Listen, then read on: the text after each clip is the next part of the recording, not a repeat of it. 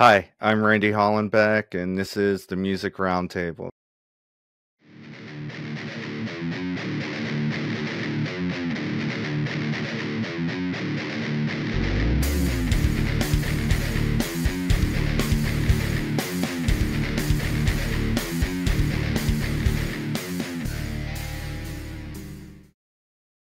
Today on the show, we have Matt Jackson from hard rock band Post Profit. Hi, how you doing, guys?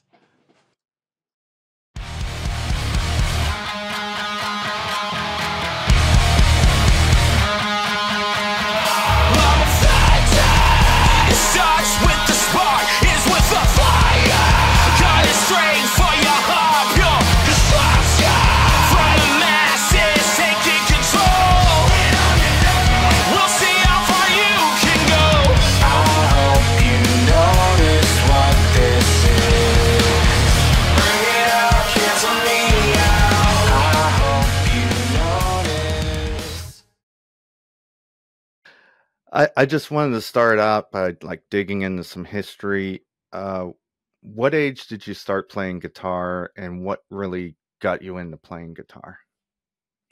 I'd probably say, because guitar wasn't the first thing that I learned that I was interested in, but I would probably say around like 5 or 6. And I don't know, I started fiddling around with it, didn't necessarily know how to tune it yet. And then I asked my dad for like 3 chords and said thank you and ran off, and then just locked myself away for a long time, and then ended up learning how to play guitar, and it's honestly my favorite instrument to play. So ended up being to where it's like the instrument that I've played the most in like the last 10 years. So Okay. Um, what were some of the bands you listened to growing up? it started off with like a lot in the.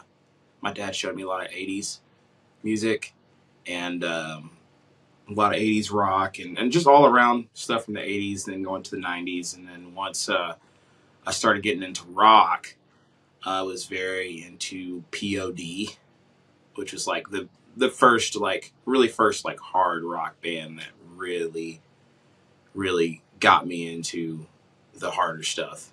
And so from there on, it just kind of grew from like POD to Emery to Devil Wears Prada, Under Oath, and it just progressively got heavier and heavier. And all the people that I used to play music with in school, and the bands that I was in with them, we were very much into that type of stuff. So my influences kind of like shifted more into that area. And from there on, it's just like anything heavy that I really like. I like all types of music, but alternative is like my number one, I would say.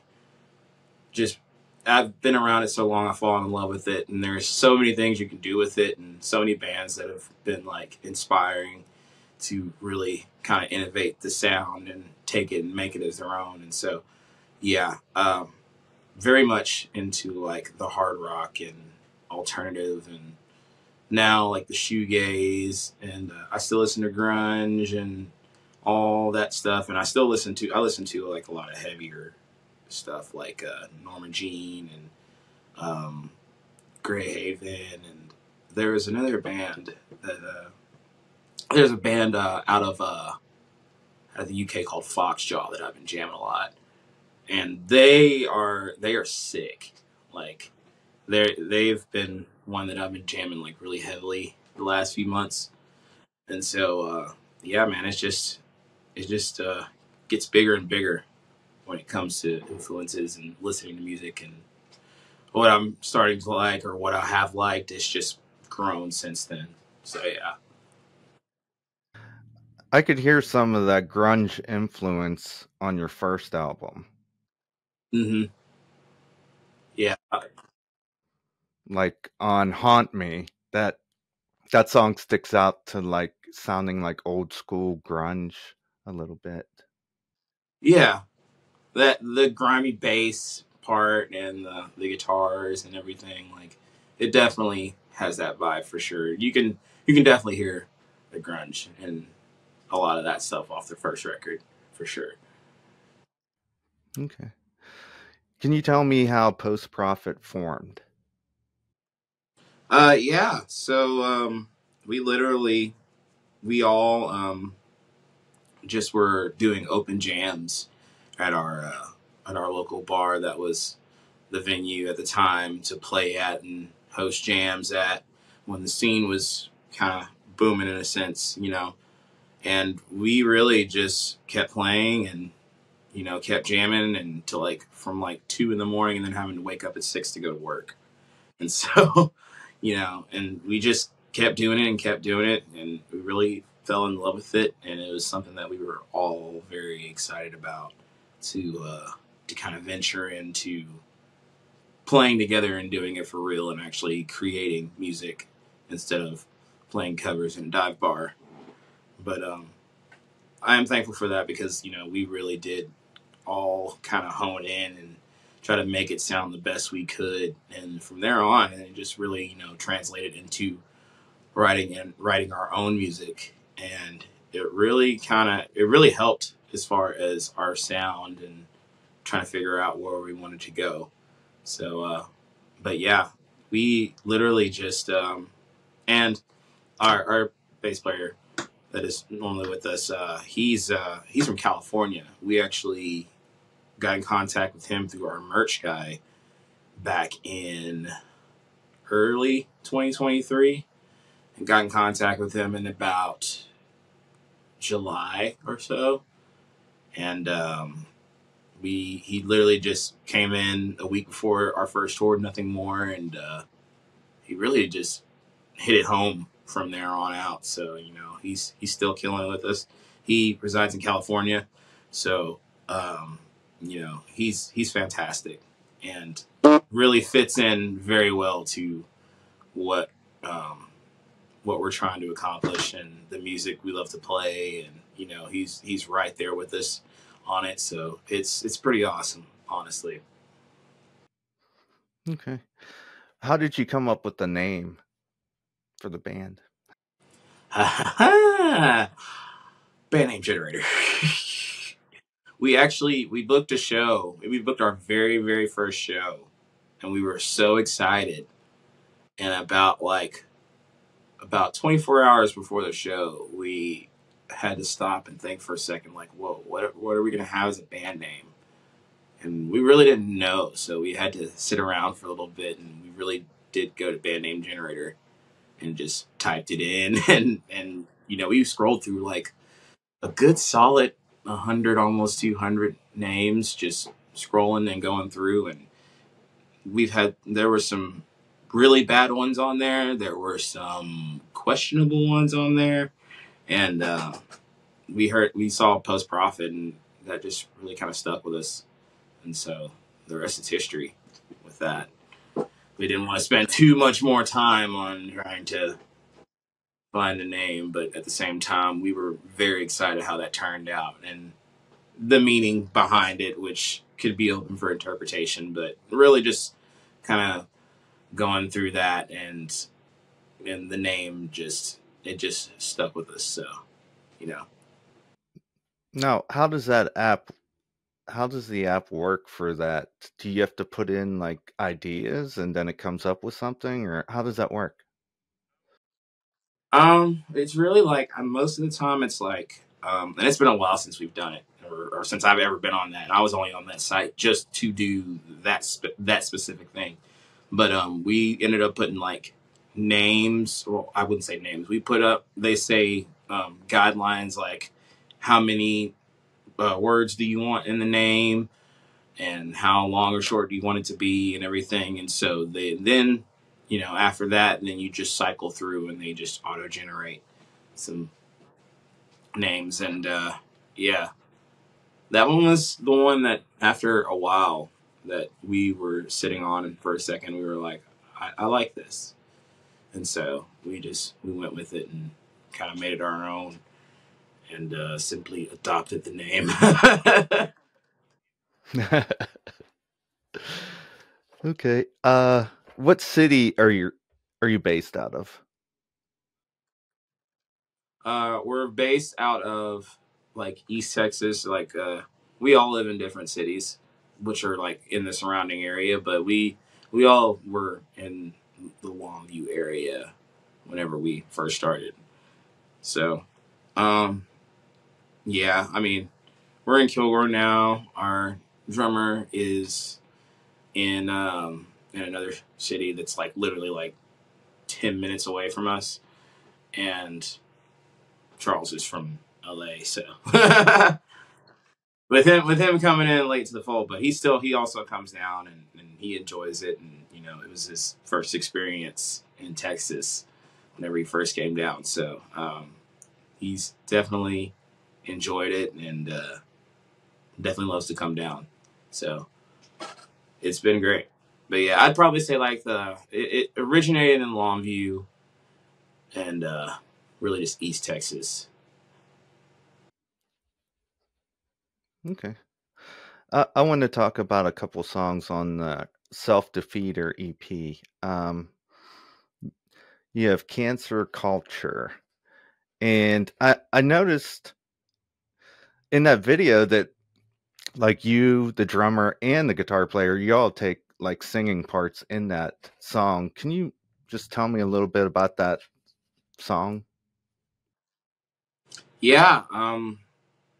Well, with the whole EP, we really wanted to write some more stuff that was like in your face and punchy and more energetic and make you jump and everything. And whenever that riff came to mind, we really just kind of went on with it. And that was one of those songs that really just kind of came together as we were writing it, to where it was pretty easy. We kind of knew what we wanted to do and where we wanted to go with it. And then vocally, we really just wanted to show our ability throughout the whole band of us singing and having different parts going at the same time. And I feel like that's something that we've really have honed ourselves into, is musicians, and really just kind of broadening our horizons as far as trying different things with vocals and different vocals from different people in the band. And yeah, that song really just was just a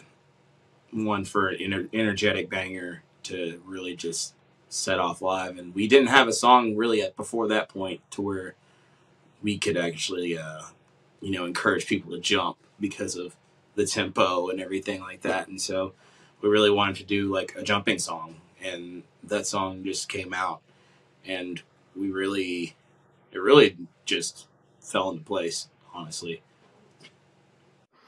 Now, towards the end of that song, it got the ahas in there, and I was wondering, have you ever tried that out on the crowd yet? Like get them involved in that part where it breaks down? We haven't just yet, really mainly for like time purposes. I mean, that would be something that we definitely would enjoy doing. It would just be the fact of kind of lining it out and getting that ready into the set to where we can make it flow pretty easily. And definitely something that I know we'll probably be trying to do at some point. But haven't gotten there yet. A lot of it is just we're playing our songs and just really putting that energy out, and for all the people that haven't heard us, that are hearing us for the first time. So Now, is that like a Karate Kid reference with Swipe the Leg? sweep the leg. Yeah. Yeah. I don't know what really sparked that. I mean, we all love Karate Kid. I don't really know what sparked that. It was just a line that really really just brought that intensity at that part. And so it's just something that we just really kind of stuck with. It just sweep the leg. It really kind of says it all, especially if you know Karate Kid. So Why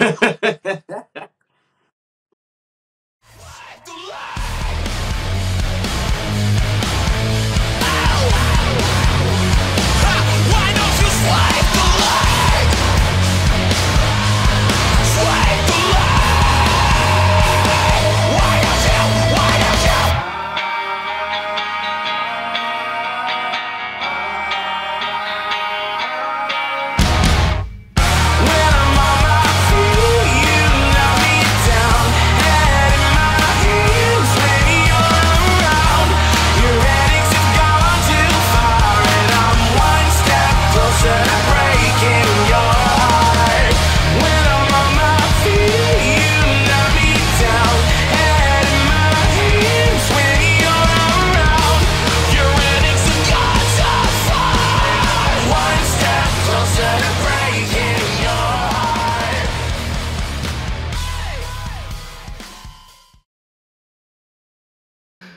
Okay. The next song is Drug Emporium. And I wondered if you could talk a little bit about that. Yeah, so that song was actually like the name is kind of funny just because like whenever the idea of it was going, I was on my way to a place in our town called Drug Emporium. And so I had to go get something, and then I came back, and I was like, "Yo, Nick, we should check this out." And from there on, we really like we sat down and just wrote that song that day, you know. And we just I think it's kind of funny that as far as like the name Drug Emporium and actually going to that place and like having that idea and just going with it, and it was just it was one of those go with the flow type of moments, and it ended up going very very well. I love that song. It's very fun to play live. It's got that two-step energy, but it also has that heavy energy that a lot of people like, and so yeah, that song it just fell into place, and it's fantastic. I love that song. So what if high school is over? Look at us now. Keeping it up, my friends. It's just all in your head. I don't need the closure. Save me some time. Never make amends till you're already dead.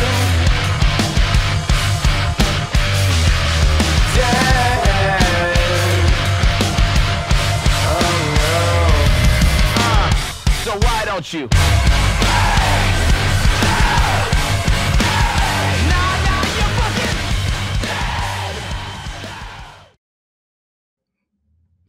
Like when I was listening to it, you say high school is over. Look at us now. Now, what I'm getting from the song, my interpretation of it is like you're done playing high school games and you're over all that stuff and you just want to move on. Hmm.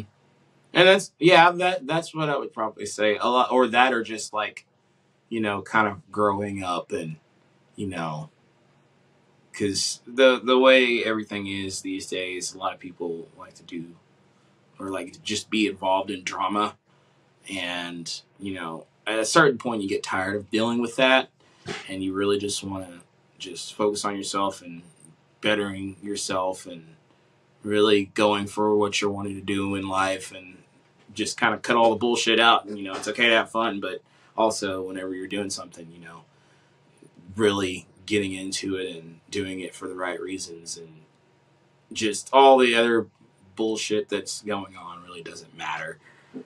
It doesn't hold really any weight. It's just attention and stuff like that, or drama, and you know, sometimes you just gotta say fuck it and say high school's over. So that's one way to put it. Now, I wanted to talk to a little bit about, you went on tour with Nothing More. How was that? That was fantastic, honestly. There was it was kind of a new thing for us because before then we were playing the crowds at our shows like started getting like a little bit bigger and bigger, and we're just excited to be where we're at to play. You know what I mean? And when we got out there from the first to the last day of the Nothing More tour, the crowds were insane. So all that right there and trying to take that in, it was an experience. It felt really really good. Like I feel like some of our best shows I feel like that we've played were on that tour because of like just the energy and the Nothing More guys being amazing, their crew and staff being amazing, and as well as Dead Poet Society and Hire the Hero. Just getting the full tour experience and making friends and enjoying the time you have, and just getting to see your favorite bands play every night and enjoying it every night. That was awesome to really see that take in. And the crowds were very energetic, which is pretty dope. There's a lot of times we went out there, didn't know what to expect, and it would be people crowd surfing, a huge pit the size of the floor, and just really mind blowing. So yeah, that tour was fantastic in every single way. Now, did they offer you like any advice, or did you learn something while you were on that tour? Oh yeah, there was a few things that we learned, and we really did value their advice, and being behind the scenes instead of just seeing them out in front and seeing what goes into the live shows. Like, it really was just eye opening to see all that and to talk to them and really just have a great time and have conversation, nerd out on gear as well. Like, it was really cool to hang out with those dudes and get to pick their brains and everything. And then for them to watch our set and also give advice on just everything, and what could work better and what, lessons that they've learned that they're trying to help us with, everything was just a learning experience, which was awesome because you can never stop learning new things, so. What do you have planned for this year? We got a few dates right now with Jet Poet Society. Everything else is still to be announced. We're still trying to, just keep on making music and keep the music train rolling. So we are currently writing for our next record. And yeah, that's pretty much what we've been doing, writing for our next record. We're going to have some shows coming up. We'll have some stuff that'll be intermittently coming out throughout, the year. And hopefully by the end of the year, we'll have a new record out and be touring it and everybody listening to it and have some new music for everybody. Okay. Do you work with a producer, or do you do it on your own? We typically write and do everything on our own. On the Self Defeater EP, we did work with Machine, the producer, and that was fantastic. We love Machine. He's fantastic. His mind, his just how he does things, and his mixes and everything. They were fantastic. So it was great working with him. But majority of the time, like, we really just kind of go back and forth, and we have our studio here in our house, so we just come if we got ideas, we come in here and just hash it out and kind of go from there and just build it from there. So do you think the next work of art that you're going to do is going to be like a whole album or like an EP? I would imagine it to be a whole album. We put out Self Defeater as like kind of like the stepping stone in between our first record and what we'll come out with next, and just kind of like that transition into what we want to write for the next record. So I'm very excited with how it's coming out right now. We got some pretty solid music in the works right now, and just kind of gearing up for that. How can we get a hold of you? Facebook, Instagram, Twitter? Yeah, Facebook is Post Profit. Instagram is Post Profit Official. Twitter, I don't get on Twitter. I don't think any of us really ever get on Twitter that much, but I assume it's Post Profit. Maybe. I don't know. I can't really. Don't at me on that. And of course on Spotify and all the major streaming platforms and everything. So yeah, our whole catalog so far right now is up. Our first full length and our EP are out right now. That's all the questions I have. Thanks for coming on the show today. Is there anything else you'd like to add? Everybody go check out Self Defeater and jam it, enjoy it, and just follow the band, keep up with us, and stay tuned for more updates.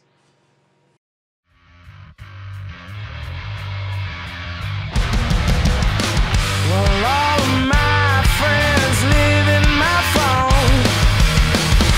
try to call me, but I guess I'm never home.